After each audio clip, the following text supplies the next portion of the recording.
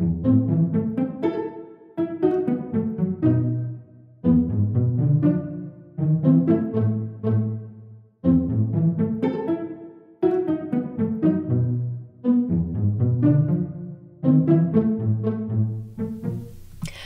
welcome back. Or if you're just joining, my name is Maya, and welcome to my channel, Cranleyplace, where I'm posting content on scarf style, knot tutorials, and more. In this video, I'll discuss a 90cm silk twill scarf from Hermès' Fall-Winter 2023 collection, Super Silk Quest by Elias Kafouros. I'll start with some background about the artist, talk a bit about the design inspiration in video games, and then take a deep dive into one of the available colorways for styling possibilities. Let's get started!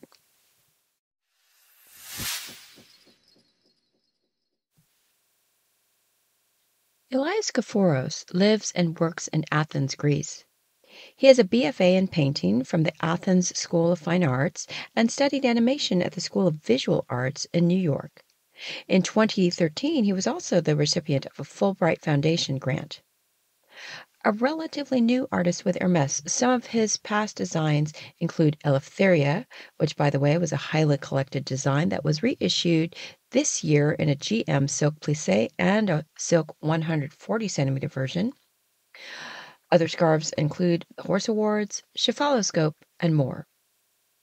This artist draws inspiration from disparate and wide-ranging points of reference such as film, online culture, Renaissance painting, or even Buddhist meditation mandalas.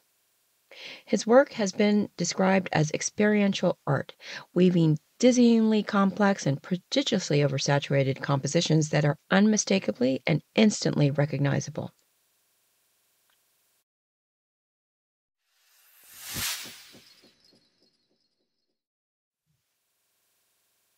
The origin of video games can be traced back to the mid-20th century with the development of technology and the convergence of various innovations that laid the groundwork for this still growing industry, which, by the way, in 2022, revenue from the worldwide gaming market was estimated at almost $347 billion US, with the mobile gaming market generating over 70% of that, at roughly $248 billion US of the total. Anyways, the earliest experiments in computerized entertainment date back to the 1950s and 1960s, believe it or not. Researchers and computer scientists began to create simple interactive games on early computers. One notable example was called Tennis for Two, created by a physicist named William Higginbotham in 1958. That was a tennis simulation game displayed on an oscilloscope screen.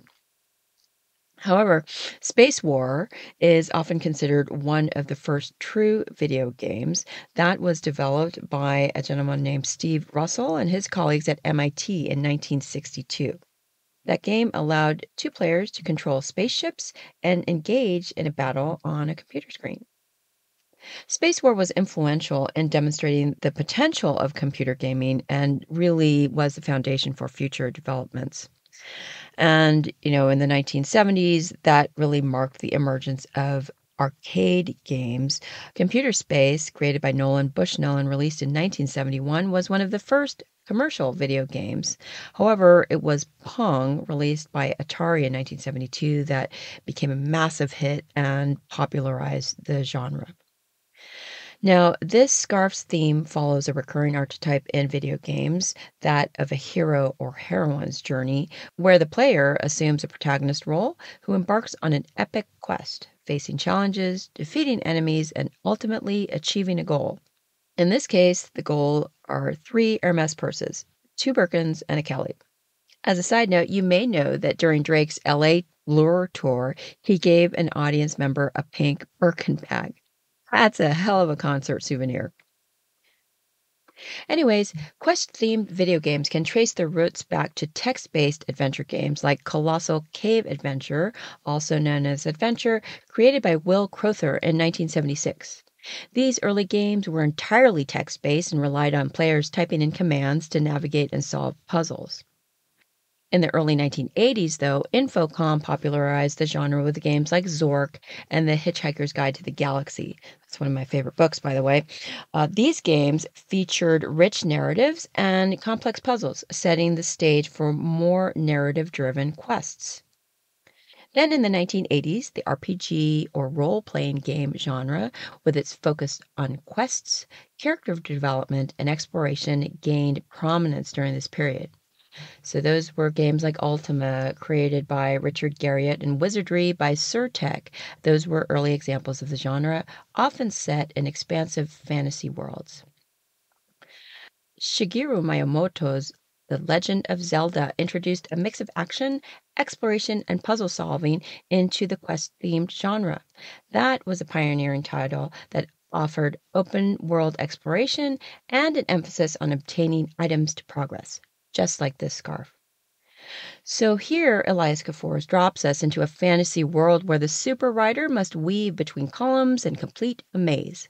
By the time you've up-leveled, it is time to battle a horde of monsters lying in wait who stand between you and your quest for the 3 iconic bags.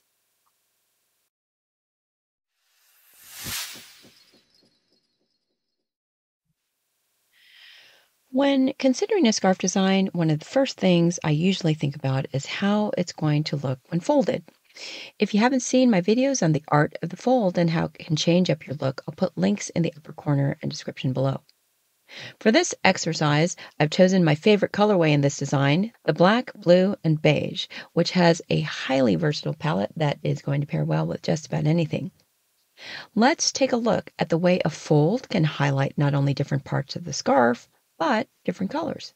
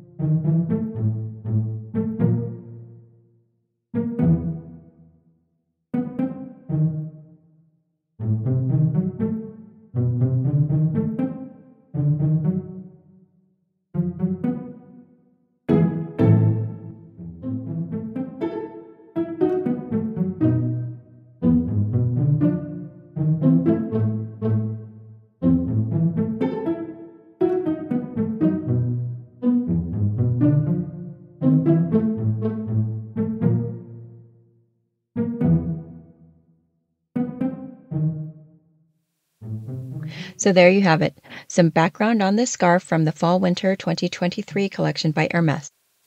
Please like and share the video if you enjoyed it and let me know what you think in the comments. In future episodes, I'll share other scarf reviews, tutorials, and more, so be sure to hit that subscribe button to be notified of new videos. Thanks again for joining me today. Until next time!